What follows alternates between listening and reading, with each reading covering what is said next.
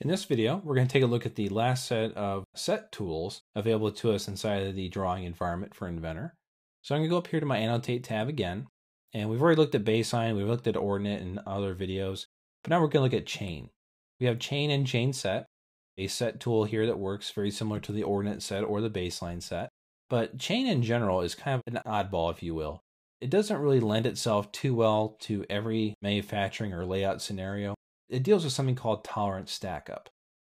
If I come in here and start selecting items to dimension for the chain command, I'm going to right click and say continue and go ahead and place these in.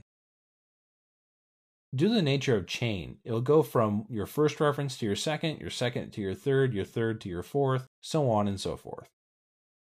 If I had an overall tolerance of plus or minus 0.01, then on the high side, this could be 0.64.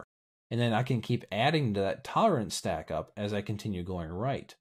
Compared to a baseline dimensioning style, where we continuously use a left side or right side datum reference here, so that my tolerances don't build up upon each other. This part here has a much higher capability being dimensioned this way to get out of whack and basically fail with the alignment that I'm trying to set up with these holes. Now that doesn't mean the chain is a worthless command, but if you're doing center to center locations for studs, for pillars, for columns, things that don't really have a tolerance stack up that needs to be worried about.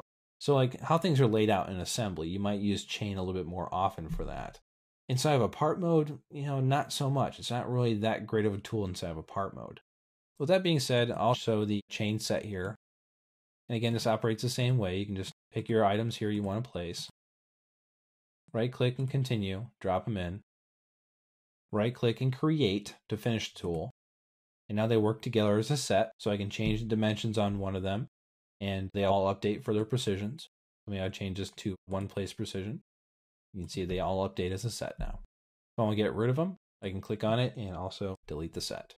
So that's been a look at chain dimensioning inside of Autodesk Inventor.